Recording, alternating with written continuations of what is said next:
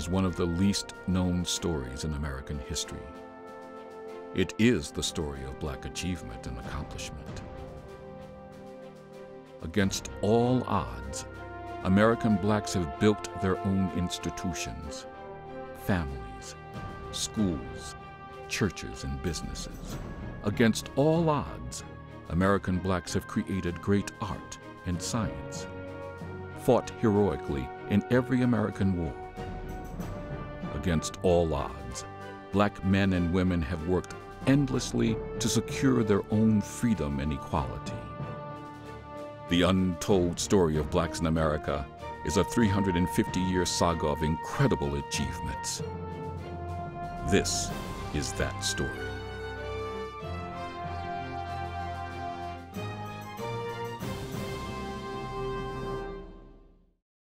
Hello, I'm James Avery. In this second episode of A History of Black Achievement in America, many Black heroes emerge in this era of the nation's greatest expansion. It's the time of manifest destiny as America extends from coast to coast. Men such as James Beckwourth and Jean du Sable pioneer the Western frontier. Artists and intellectuals develop Black culture in the North. Rebels challenge their enslavement in the South. It's a time when Black achievement reaches new heights. From the earliest days of the nation, many Blacks learned the complex skills needed to survive on the frontier. Now, for some, these skills were a way to achieve freedom. Others used them to create the mythos of the frontier hero, self-sufficient, fearless, American.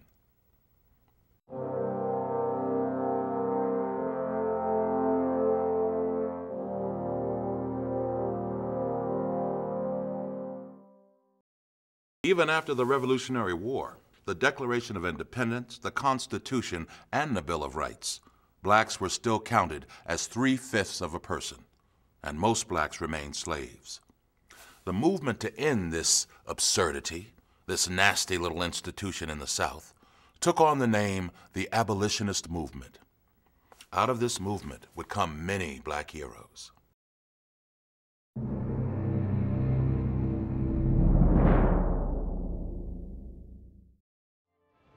America's great cities: New York, Los Angeles, Chicago,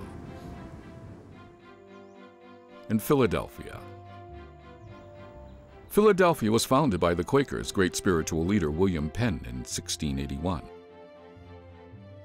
A Dutch trader, Peter Menuet, bought Manhattan Island in 1624 from the Algonquin Indians for $24 worth of beads and cloth. The Spanish governor of California, Felipe de Navien, in 1781, led 44 settlers to the fertile valley by the ocean that would later become Los Angeles. And Chicago was founded by Jean-Baptiste du Sable, a Black man, in 1772. Jean-Baptiste du Sable was born in Haiti in 1745. When du Sable's mother died, his father took him to Paris, where he was brought up and educated. Then, for unknown reasons, du Sable returns to the New World in the 1760s via New Orleans. He quickly learns frontiersman skills and takes up the trading and trapping lifestyle along the Mississippi River. Becoming an entrepreneur, he soon forms his own trading company. By 1769, du Sable establishes a trading post at present-day Peoria, Illinois. He soon discovers a new area along the shores of Lake Michigan, a place the Indians called Chicago. Du Sable immediately recognizes the economic opportunity of placing a settlement at the mouth of the Chicago River. Soon he is traveling back and forth between Peoria and the new site. By 1779, he has built a permanent settlement that would evolve into Chicago. Du Sable was able to succeed because he possessed the unusual combination of skills possessed by all America's heroic frontiersmen: leadership, trapping, farming, shooting, and carpentry. He also spoke English, French, Spanish, and several Native American dialects. For many years, du Sable's story was not known, partly because he was Black. and partly because he sold his Chicago holdings to John Kinsey in 1800. Consequently, the early histories of Chicago were written by Kinsey's friends and descendants. However, the situation was rectified in 1912, when Chicago officially recognized Jean-Baptiste du Sable as its founder.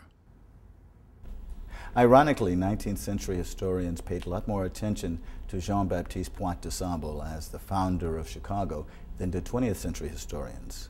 But in 1928, two African-American women, Annie Neal and Alice Oliver, and their friends organized the Jean-Baptiste Pointe du Sable Memorial Society, and that really kick-started our recognition of du Sable as the city's founder.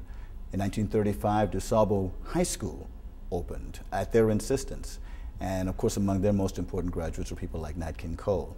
And of course, in 1961, the first independent African-American museum in the country opened, Du Sable Museum of African-American History.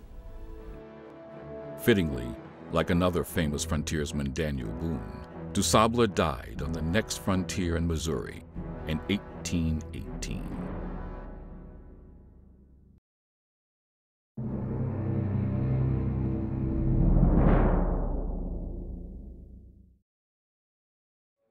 (1776) was the most important year for the new nation of the United States of America. In that year, Thomas Paine penned Common Sense. Thomas Jefferson wrote the Declaration of Independence. And a young black patriot, Lemuel Haynes, voiced what would later be recognized as the heart and soul of abolition. In 1776, Haynes wrote the poem The Battle of Lexington, in which he expressed the intellectual conflict between enslavement and America's fight for freedom. In the same year, he also wrote an unfinished treatise, Liberty Further Extended. In this work, he condemned enslavement as sin and made the plea that an African has an undeniable right to his liberty. Over the course of his life, Lemuel Haynes, more than anyone of his time, embodied the two powerful counter-movements to enslavement. One was intellectual, the other spiritual. With the implementation of the first slave codes of 1705 and the branding of blacks as inferior, came religious opposition to this economically driven institution. From the beginning, Quakers preached against slavery as evil. Then in 1740, a famous English preacher, George Whitefield, combined Calvinism with showmanship and brought his form of religious revivalism to the colonies in what would become known as the Great Awakening. Among the tenets that he preached was the immorality of owning slaves. Whitefield's fiery rhetoric sowed the seeds of abolition. It was at the end of the Great Awakening in 1743 that Lemuel Haynes was born in West Hartford, Connecticut. Abandoned by his parents, Haynes was given to a pious Massachusetts family as an indentured servant. He also grew up in an area that embraced the tenets of Whitefield's revivalism. Haynes more than likely learned of Whitefield's opposition to enslavement as a sin against God. At the age of 21, Haynes joined the Minutemen of Massachusetts.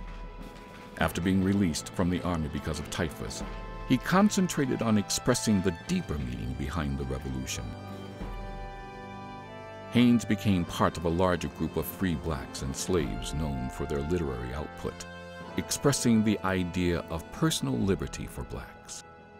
You have clergymen like Lemuel Haynes and other clergymen like Richard Allen, Absalom Jones, and several others who tap into this process that's a part of what I would call the revolutionary period. That is, to separate it from the actual hot war. We know the Revolutionary War was 1776 to 1783. But like all wars, there's a period before that where people talk about why they're going to war and why they shouldn't go to war. And that's where this black intellectual process, this black origins of black protest, talking about themselves as Americans and talking about themselves as slaves, and suggesting to the patriots how they might also liberate Africans while they try to liberate themselves. After the war, Haynes picked up the mantle of Whitefield and in 1785 became the first black to become an ordained minister and the first to have his own congregation, a Congregational church in West Rutland, Vermont. By this time, the abolition movement was well on its way to becoming a reality. After Haynes, the role of black leadership from the black church continued with Sojourner Truth, Martin Luther King Jr., Jesse Jackson, and many others in local black churches. The next two segments tell stories of two men who rose to the highest level of achievement, one in science and the other as an actor.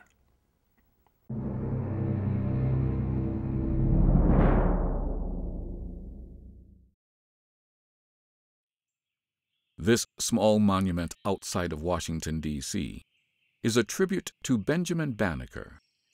But in a way, this city of monuments, this grand national capital, is a tribute to this astonishing American. The U.S. Congress mandated that the nation create a new federal city. A site was chosen by George Washington on the Potomac River.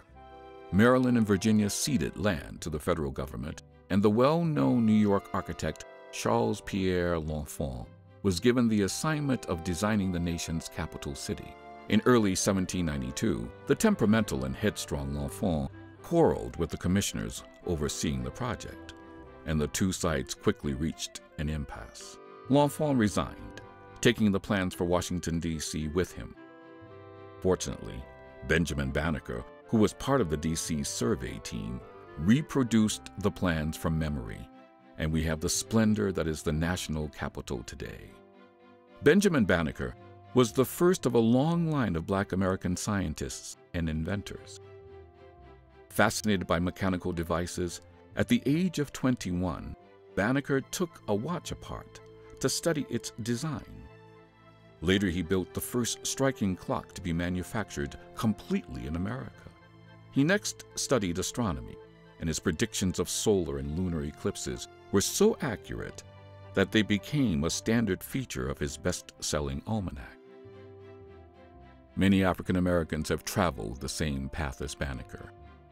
George Washington Carver, Granville T. Woods, known as the Black Thomas Edison, and George Carruthers, who as a child was so inspired by Banneker that he went on to become one of the nation's leading aerospace engineers.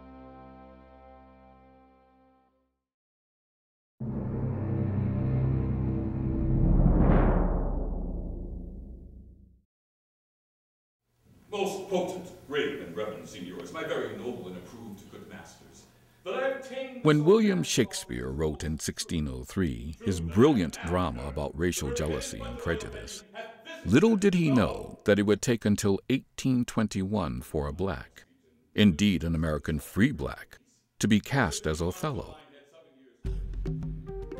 He was James Hewlett, co-founder with William Henry Brown of the now famous African Grove Theater. By 1810, over 186,000 blacks were living in America's northern cities. Unable to participate in the dominant white culture's institutions of art, education, and entertainment, these free blacks were compelled to develop their own. There's something about the soul of all people that needs and demands such expression. One answer for the blacks living in New York City was the African Grove Theater. Inspired by James Hewlett's performances, entrepreneur William Brown constructed a theater on Mercer Street and hired a company of black performers to present plays to African American audiences. The most popular plays of the African Grove were Richard III and Othello, but original works were also presented. King Shotaway, a play about a black Caribbean revolt on the island of St. Vincent, was written by William Brown and was the first African-American play to be written and produced in the United States. The African Grove Theater's most popular actor was Ira Aldridge. Ira Aldridge was born in New York on the 24th of July, 1807, and educated at New York's African Free School, established in New York in 1787. He soon became active in New York's amateur theater scene, where he acted at the African Grove Theater. By the 1830s, he was performing in Europe and became the most famous black actor in the world. He did Shakespeare, appearing at the Royal Covent Garden in 1833 as Othello. Aldrich died while on tour in Poland on the 7th of August, 1867, and was buried with state honors on the 9th of August, 1867. The name of Ira Aldridge is inscribed with other Shakespearean celebrities at Shakespeare Memorial Theater, Stratford-upon-Avon. The African Grove Theater disappeared in 1824, but is today honored by a long tradition of black actors and entertainers performing on stages across the country every day of the year. And black actors such as Paul Robeson and James Earl Jones have gone on to give their own interpretations of Othello. While blacks in the North were developing social institutions and an artistic tradition, blacks from the West were opening up the frontier. Blacks in the South became heroes to their people by leading revolts against enslavement.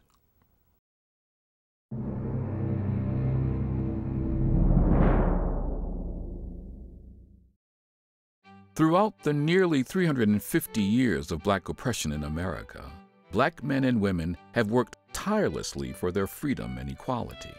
At times and places, these efforts have been peaceful and political, but at other times and places, militant and violent.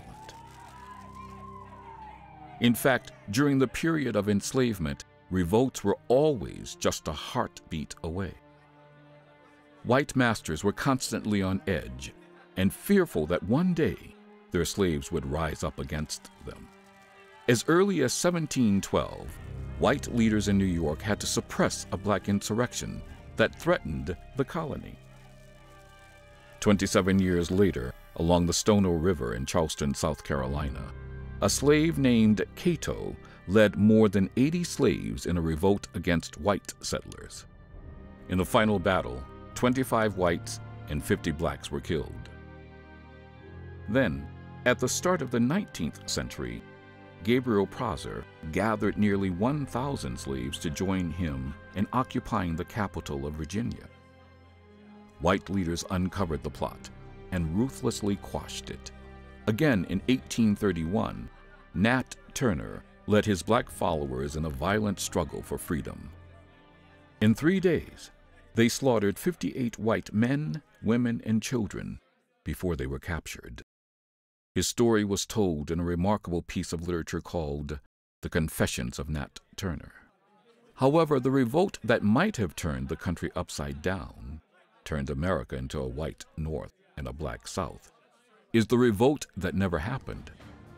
Inspired by the slave uprising in Haiti, which overthrew their masters, Denmark Vesey, a free black in Charleston, had a similar plan for South Carolina, a state where blacks outnumbered whites 2-to-1. Whether a slave rebellion could have succeeded in controlling a colony or state is debatable. But the legacy of black militancy to overcome oppression has been a part of United States history up to the present. Blacks challenging the establishment of white rule took place in violent clashes in Watts in 1964, in Detroit in 1967, and in Los Angeles in 1991. Well-organized plans for freedom and equality, such as Vesey's, have, however, had high moments. In 1955, the Montgomery, Alabama bus boycott resulted in the desegregation of the city's buses. In 1963, Civil rights leader Martin Luther King Jr. initiated demonstrations in Birmingham, Alabama, considered by many blacks as the most segregated city in the U.S.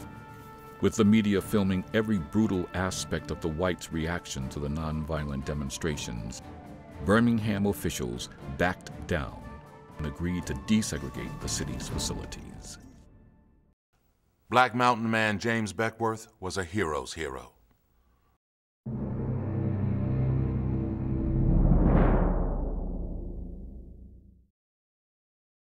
Not many black men achieved legendary, even heroic, status prior to the Civil War. But James Beckwourth did, so much so that even today he is often portrayed in historical movies and plays by white actors. Beckwourth, a freed slave born in 1798, spent the early years of his life on the Mississippi River watching the colorful French traders and trappers come and go through the swaggering city of St. Louis. At the age of 25, his reputation and ability as a hunter and trapper earned him a spot as a guide on General William H. Ashley's fur trapping expedition into the Rockies. Leaving the expedition after 2 years, Beckwourth became a full-fledged mountain man, joining in the legendary exploration of such men as Kit Carson, Jim Bridger, and Jedediah Smith. Beckwourth joined the Crow Indian tribe and became a chief. He roamed the West from the Cascades in the state of Washington to the deserts of Mexico. Along the way, he blazed the famous Oregon Trail through Crow Indian territory, and in 1850, he discovered a safer pass through the Sierra Nevada mountains into California that now bears his name. While Beckwourth was the most famous black mountain man, he certainly was not the only one.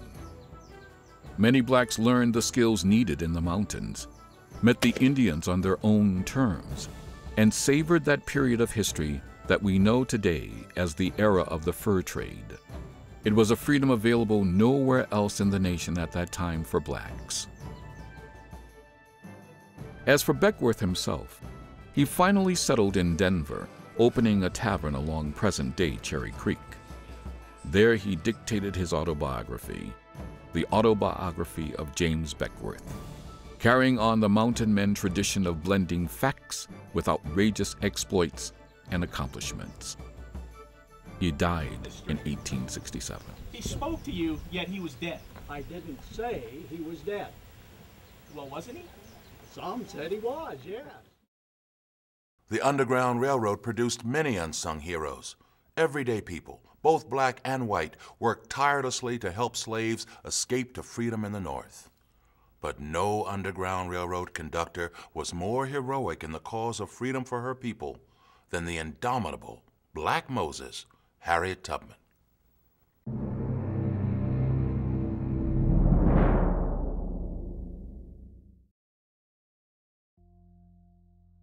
This home in Auburn, New York, is a memorial to one of America's greatest social leaders of the 19th century.